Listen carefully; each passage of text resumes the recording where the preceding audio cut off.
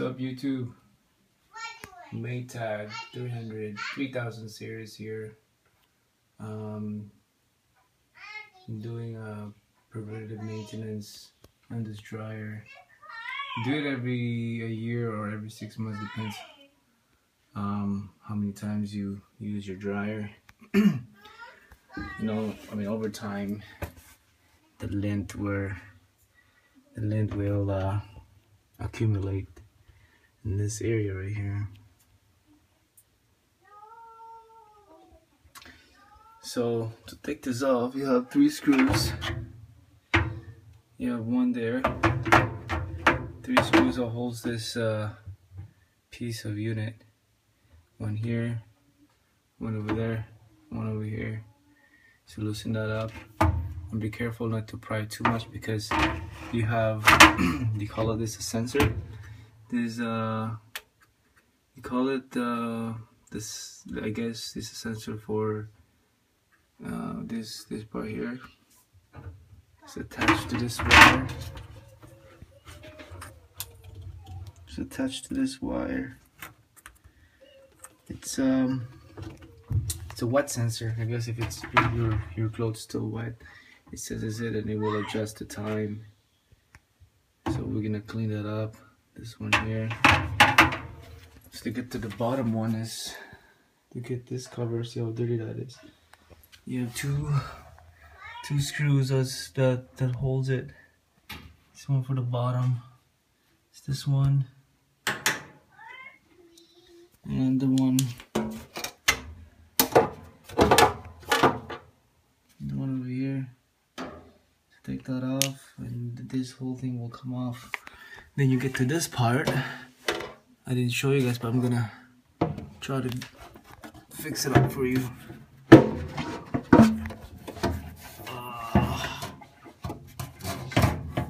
Okay, you're gonna have this part that looks like this. You have that part that looks like this. So this one holds with the screws. There's 4 of them there, and those are the screws for the front. There's 4 of them right there. So once you get them out, so you get them. So you have to vacuum all that. You're gonna vacuum all that. Well, I guess if you guys are wondering how to get to your motor, this is your motor right here. Right? See how dirty that is. I'm gonna clean that all up. And here, the bottom part, get all that lint out of there. These will catch fire. This is your coil. You guys are wondering where's your coil? Is this one? That's your coil. See, if you guys think that you guys don't have heat, check the coil first. Check for continuity. You should have a continuity on this one. I already changed this one.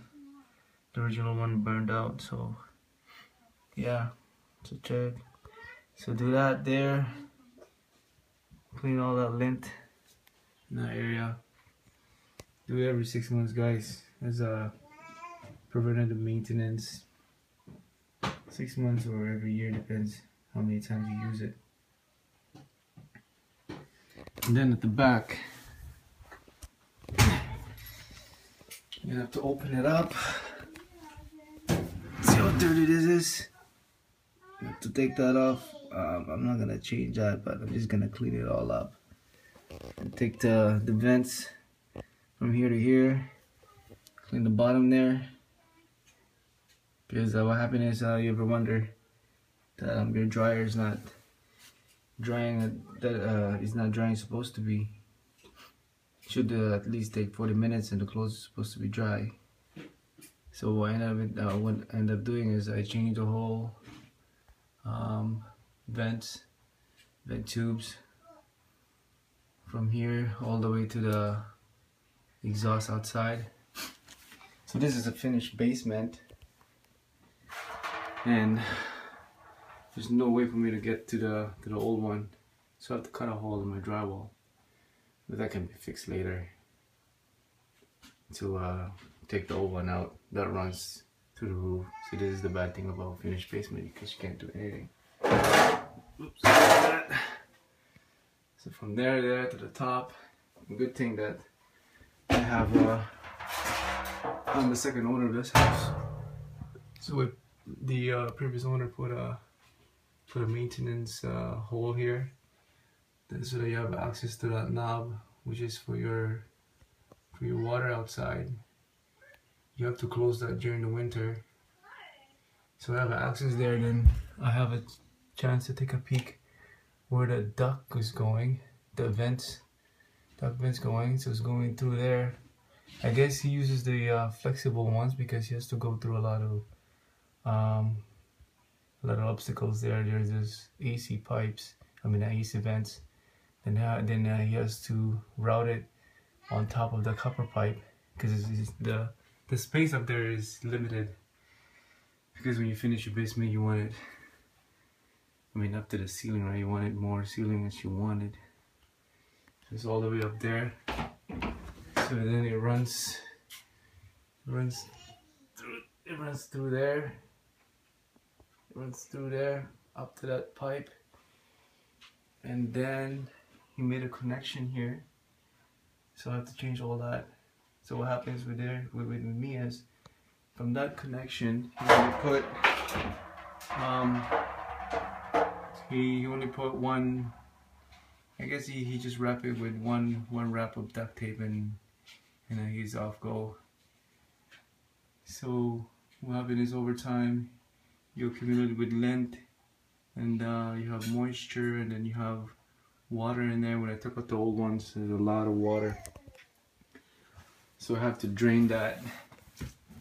And then I have at least half a bag of lint, half bag of a grocery bag of lint.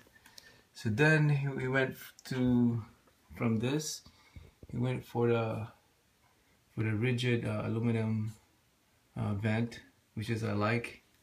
He went there to that side. So I have to make a hole up here just to get access to that connection. Then earlier I had to see where's the water coming down, because in that connection the water drips down through the hole to this wire and to that panel there, and see all that water damage over there. So I have to take the steps to change all that. What's up, baby? Then, as I went outside, I'm planning to not to change the old one, which is this rigid aluminum vent.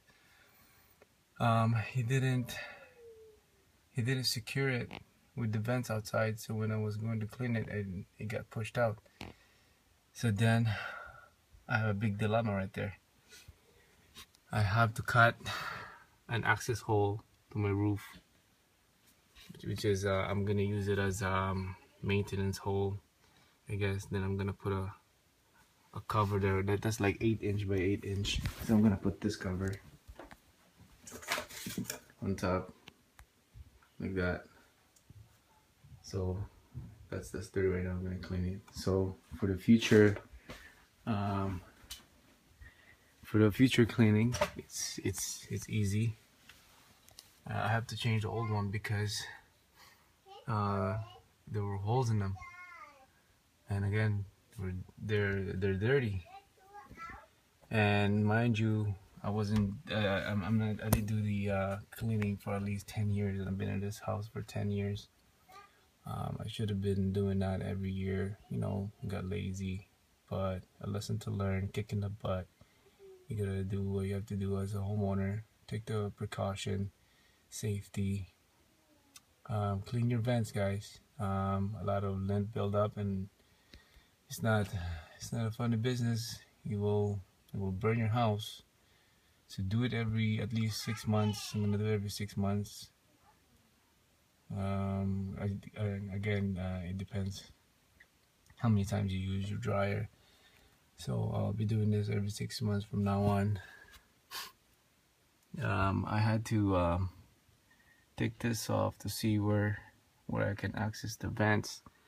because I have studs over here and I have beams over there, so I don't want to make a wrong hole and then end up doing another one. So it's a one-time shot. So I had to make sure that I'm in the right spot, right? Otherwise I'll be cutting a lot of holes in the ceiling, then I'll be in big trouble. So yeah, those are the things that that you can do as a homeowner. Clean your dryer. I'll be putting new drywall over there. That's an easy job. I think I'm gonna leave that open because I have a cabinet over here, so it's gonna cover it. So nothing to worry about. And that one there is the same thing as the one I put over there. It's a maintenance hole, I guess. This one I'm gonna cover it, so it should be good to go. Thanks for watching, guys, and take care of your home. Thanks for watching. Bye now.